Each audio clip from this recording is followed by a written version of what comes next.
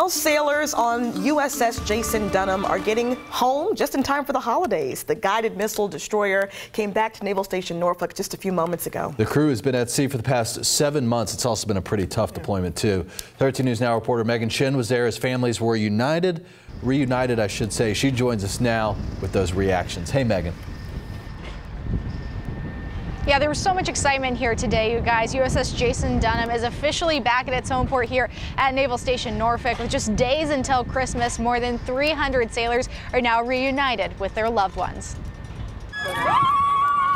From the first kiss to meeting a newborn. I'm just happy. I don't even know what to say. More than 300 sailors from the USS Jason Dunham are welcomed with open arms just in time for the holidays. Oh man, I'm so happy to be back. After 7 months at sea, the guided missile destroyer returned to its home port, Naval Station Norfolk. It's just too long for him to be away from us, but I'm glad he's home. During the deployment, the ship traveled more than 44,000 nautical miles through the Navy's U.S. 5th and 6th Fleet areas of operation, Mediterranean and Pacific, through the Western Indian Ocean. While at sea, the sailors kept international waters safe and open for transportation in the central region. And they did a phenomenal job. The ship's commanding officer, John Hamilton, says they completed many international missions.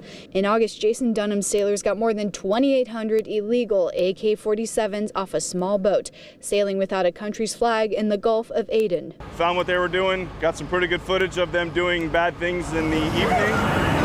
But today, it's time to take a break from the work. Homecoming is the best thing that we do in the Navy. It's a feeling the privateer family knows well, with several generations of serving the country. 42 years ago, I was standing here to meet my husband. But when you are home, there's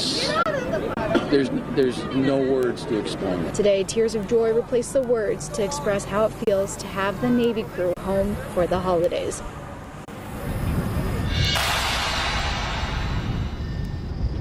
Commander John Hamilton says the next step for all the sailors is some well-deserved rest and relaxation. Then after the holidays, they will start an 18-month process before the next deployment. Reporting live at Naval Station Norfolk, Megan Shin, 13 News Now.